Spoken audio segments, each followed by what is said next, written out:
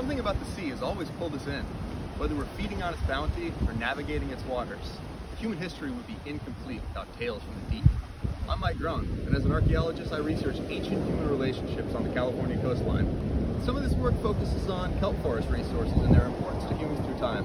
So today, we're going to explore some of these underwater wonderlands and see what we can learn. Let's dive in and take a closer look.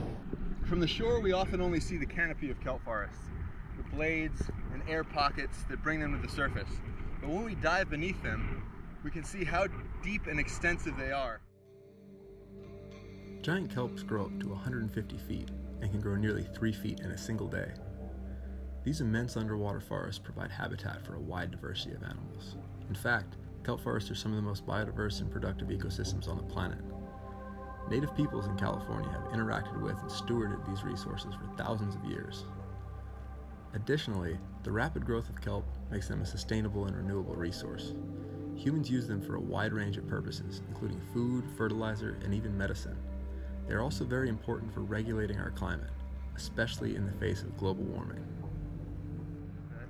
Kelp and seaweeds produce 70% of the oxygen on this planet and fix and hold a tremendous amount of nitrogen and carbon.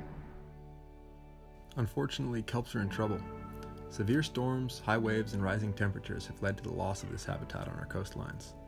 Kelps are also being slowly grazed away by a silent predator.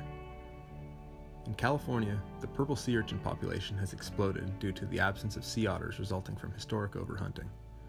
Urchins eat kelp from its base, leaving the rest to float away and a barren seafloor in its place.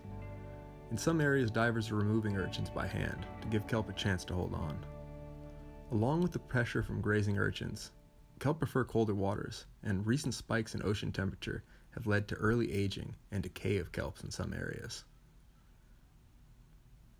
The disappearance of kelp forests on our coastline is troubling for many reasons, from the loss of biodiversity and habitat to the destabilization of coastal zones in our global climate.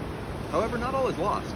Modern scientists and ocean stewards are working tirelessly to better understand this current crisis affecting kelps, combining traditional ecological knowledge of indigenous peoples and modern ecological science to help better understand and steward these precious resources.